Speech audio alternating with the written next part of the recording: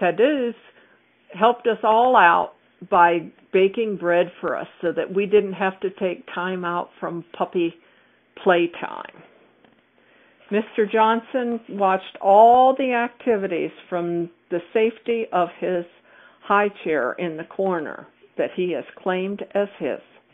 The puppies would play and then just go flat out asleep on the floor. The upcoming video I'm going to allow to speak for itself.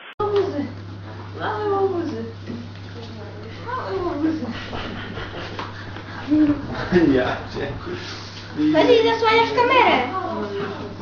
Tak.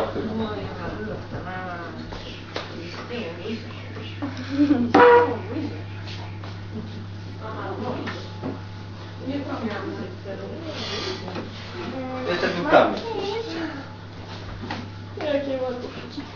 No, Ej, ma! Odgryzają mnie. No już one mnie atakują.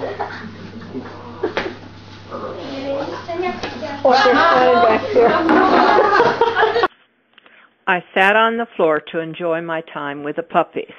I didn't have to ask twice if they wanted to join me in playing.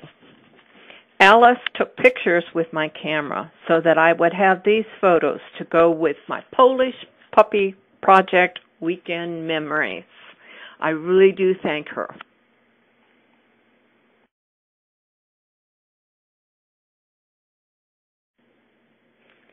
Hania joined me as we petted and played with these wiggly balls of white fur, which were called puppies.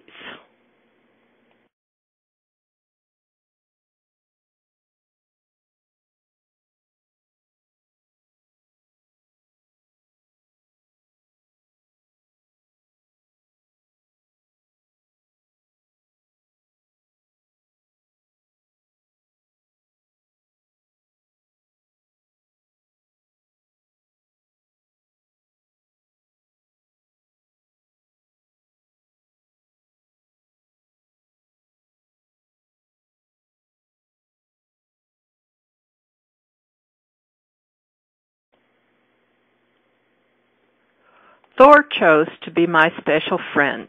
He is the largest of the pups and has a big, soft heart. He came to me regularly to get his Thor hugs.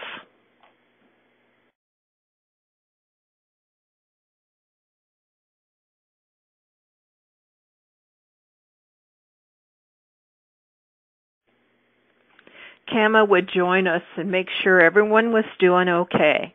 The puppies would take time out to drink and lay down for a nap. This pup was groomed first by Kama, then by Betta to look its very best. Its new family was due soon to arrive to pick it up and take it to its new home.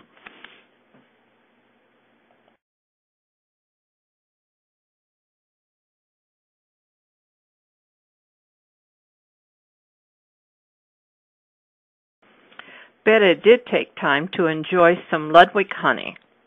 Mr. Johnson tried the puppy milk bones that I had brought and decided he likes them also.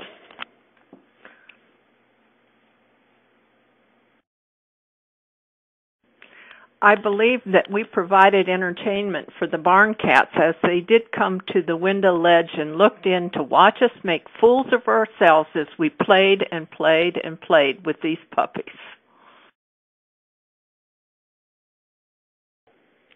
A number of times each day, Betta would go up to feed and check on the puppies' well-being.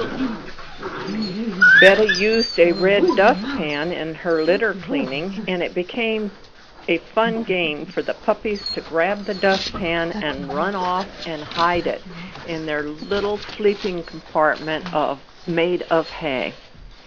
I don't know who looked forward to these visits most. It was a joy for me to stand back and watch them.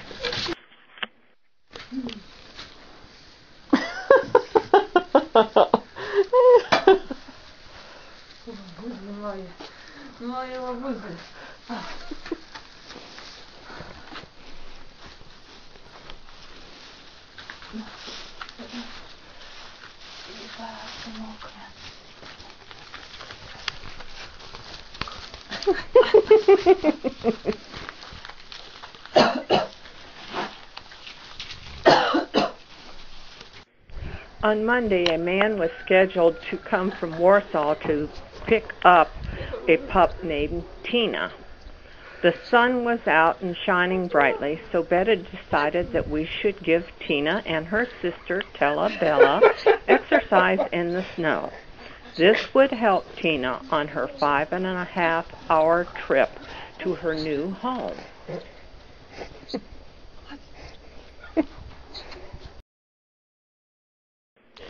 Needless to say, we all enjoyed ourselves. These little fellas don't seem to realize that it's cold, and they just played and played and played. Joyce, I go upstairs. Betta did go upstairs and get the rest of the puppies. We all played and played and played. There was a favorite pig toy in the backyard, and the puppies all enjoyed it. We played out here so long that we lost track of time. And then Betta's telephone rang. The man that was coming to pick up the puppy was only a half hour away, and we had to scurry to get everything ready for his arrival. In late afternoon, when Tadeusz returned from work, he looked out the kitchen window and he said, "What happened in the backyard?" Betta and I had to both confess up to what we had done in the morning. As we were out in the snow and all the puppies were playing around it confirmed in my heart that I knew that Thor should not live in the hot South Carolina weather. The man from Warsaw turned out to be Australian, and he spoke English, so I had several conversations with him. I did have to confess to him that we had played so long with the puppies that was the reason that Tina was just laying on the floor sleeping. She did wake up in time to win his heart, and he went out to move her carrier to the front seat so that he could watch her closely on the ride home. I was surprised to be presented with this stuffed dog to bring home to the United States from my trip to Poland.